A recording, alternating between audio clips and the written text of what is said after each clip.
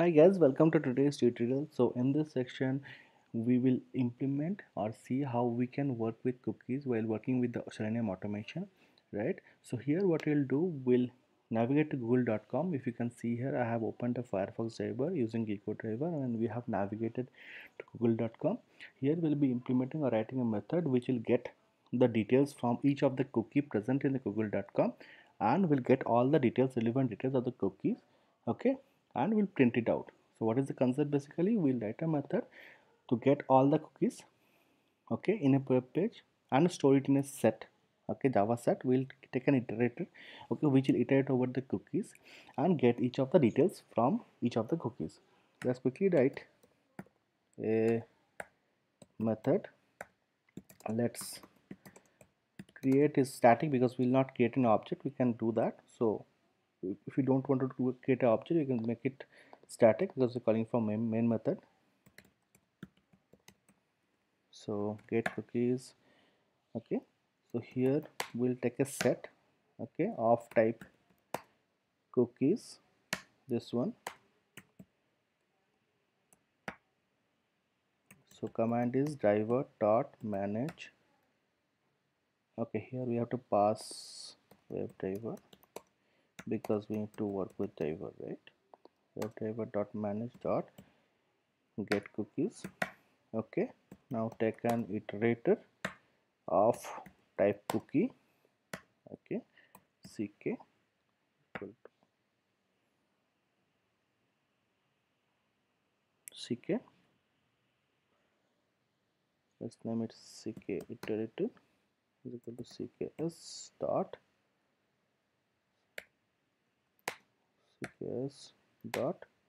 iterator, okay.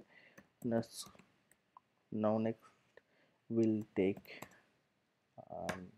while loop, and we'll check whether it has next item or not. If it has next item, we'll store it in a cookie object, okay. So ck dot next. So this is the while loop, something, okay, should not be the case.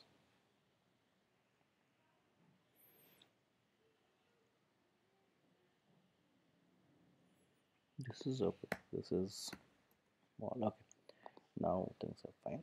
So here I am printing the details. You can do pretty much here. If you can see all the method you can use: get domain name, path, value, expiry date. So let's see one by one.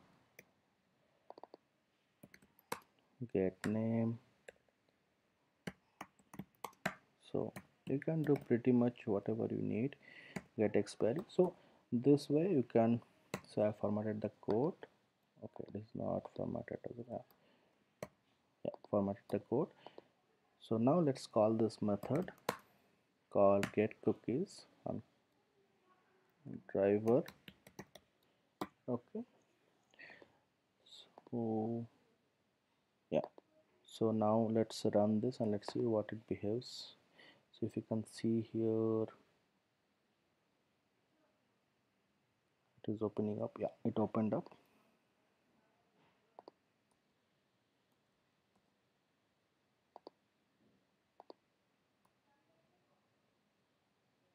Yeah,